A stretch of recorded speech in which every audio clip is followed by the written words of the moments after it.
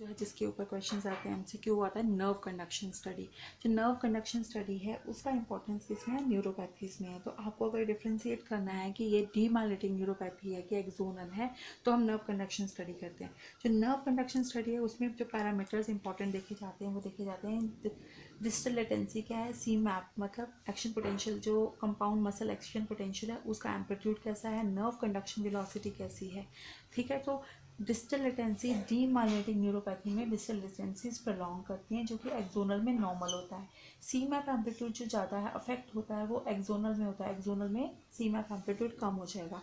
जो nerve conduction velocity है demyelinating में डिक्रीज कर जाएगी, ये यहाँ पे नॉर्मल होती है। उसके बाद एक इंपॉर्टेंट आता है कि एफ वेव के ऊपर क्वेश्चन आता है कि एफ वेव का नाम एफ क्यों पड़ा। तो ये कोई साइंटिस्ट के नाम पे नहीं पड़ा, ये पड़ा है फुट वेव के नाम पे पड़ा है, ठीक है। नेम्ड बाय मैक्लाड्री और मैकडॉवेल और रिकॉर्डेड फ्रॉम द फुट। और ये है क्या, एफ वेव। एफ वेव एक क्या क्वेश्चन होता है इसमें कि एफ वेव क्या है। तो पहली बात है ये अर्ली रिस्पॉन्स है कि लेट रिस्पॉन्स, ये है लेट रिस्पॉन्स। इसको करने के लिए आप क्या करते हो, एंटीड्रोमिक स्टिमुलेशन देते हो, ठीक है, ये पता होना चाहिए। उसके बाद है जो स्टिमुलस देना है वो सुप्रा मैक्सिमल स्टिमुलस देना है। तो ये लेट रिस्पॉन्स होता है which is produce by एंटीड्रोमिक activation of the motor neurons bye supra maximal stimulus.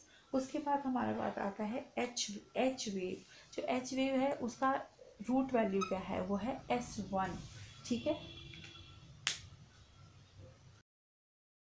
If you like my channel, kindly subscribe it and press the bell button.